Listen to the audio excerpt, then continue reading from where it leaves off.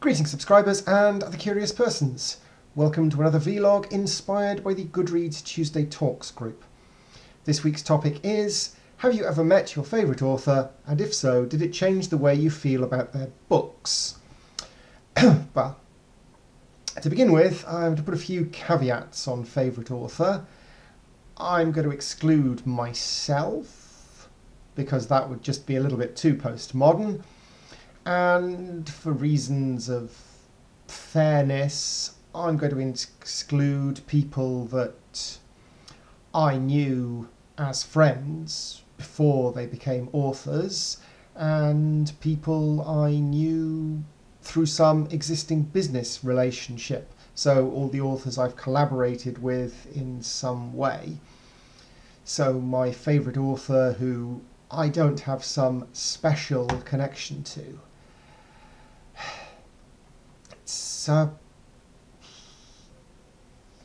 tricky question. I mean, my favouriteest author in the whole wide world is H.P. Lovecraft. I've never met him because he died before I was born. I like a number of other Lovecraftian authors, but not enough to seek them out. I've never met Dan Abnett. I wouldn't object, but again, I don't feel a need to seek him out. I generally don't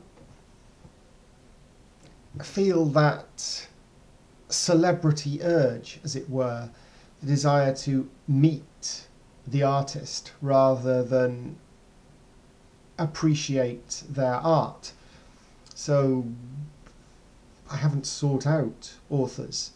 I've bumped into a couple of authors, one of whom I was introduced to with "This is X." They'd prefer not talking about their work because it really gets tedious having to answer the same questions over and over again, which is fair enough. So we had a nice conversation about medieval sword fighting, which was vaguely interesting in a way that didn't really engage with their books, but made me think of them as more of an interesting person rather than as a tap that pours out art. So, not really met my favourite author. The extent to which meeting someone would change how I felt about their books. Well, I am quite liberal.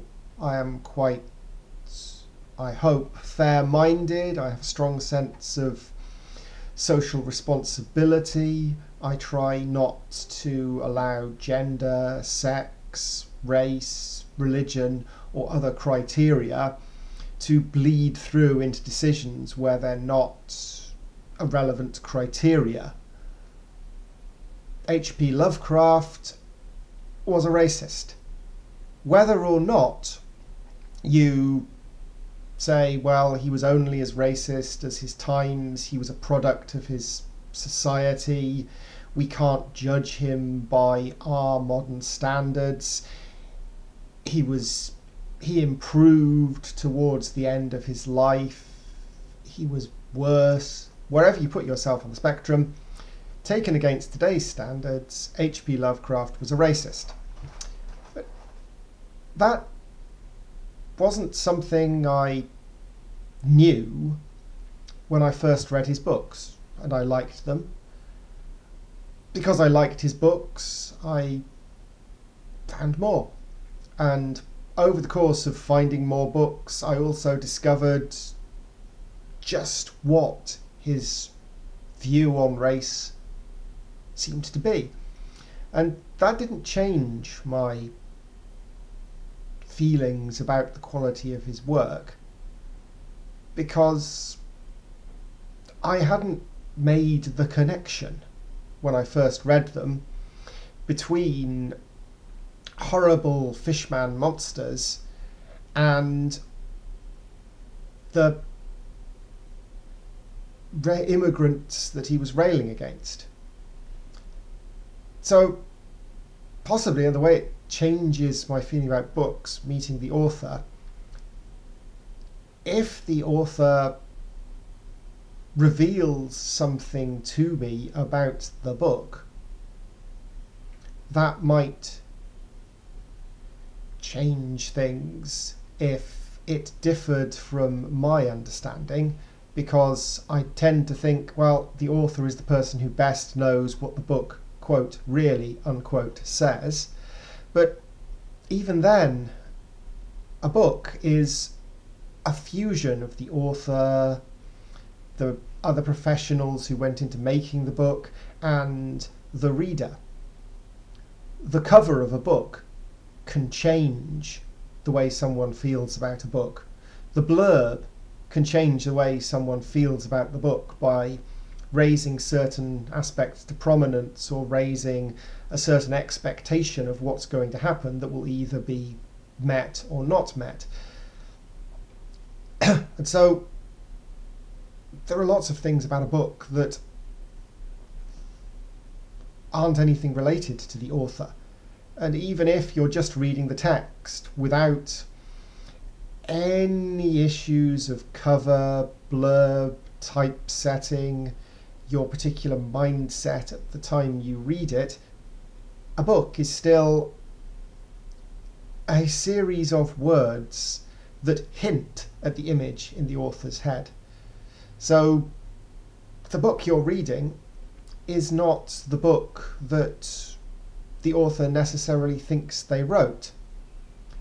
And because that was something I discovered when I was taking my A-levels, I've had decades of internalizing the fact that the book I read is not identical to the author's book. So if I meet the author, I could have an interesting conversation about whether or not certain things were going to happen in the future, various other things. But as I was discussing with my writing partner Simon Canton on Saturday, sometimes a fan will come up to you and they absolutely love a book and they will babble on about how much they loved it, and you think this is great because someone loving your work is great, and you have this wonderful discussion, and then they'll tell you about their favourite scene in the book,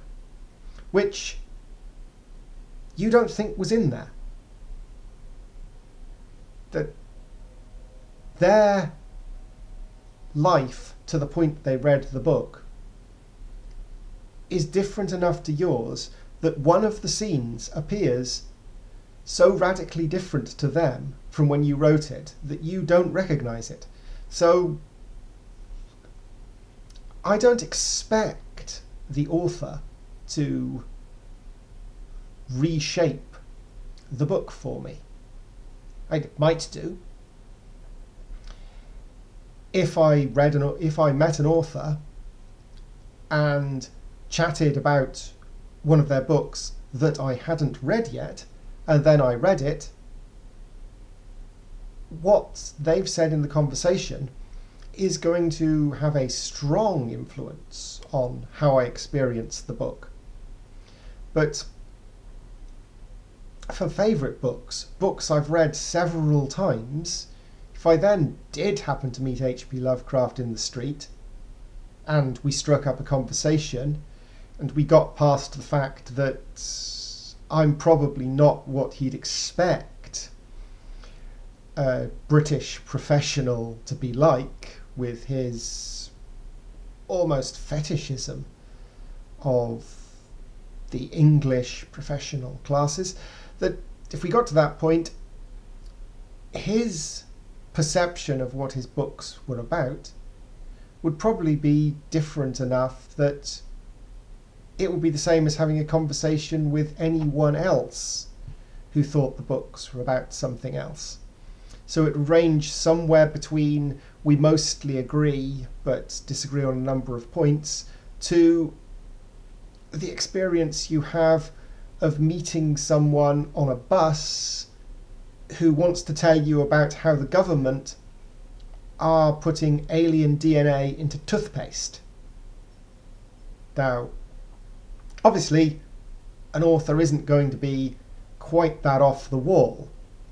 Not because authors don't get off the wall, but because we usually bleed it out into our own work rather than tell people about these things on buses. But you don't. Your perception of toothpaste isn't strongly influenced by meeting someone who was in a toothpaste advert and now says that toothpaste has alien DNA in it. Because some ideas are so far outside of your experience that it doesn't have a chance to get a grip on this worldview that you've got. And so, if I were to have a favourite author who I could meet, I would probably enjoy the experience because there's going to be a lot of stuff that we could have conversation about, probably. But because they're my favourite author, I'll already have read lots of their work, so I'll have built up this image of what their books are that is likely to be stronger than the actual reality. And so it would take more than a meeting. It would take an extended conversation over weeks of acquaintance and so on for their perception of the books as they think they wrote them to start pushing away my embedded perception of the books as I think I read them. So, having veered into my favourite territory of nebulous perceptionism, I'll leave you to find some certainty in your life. Toodaloo.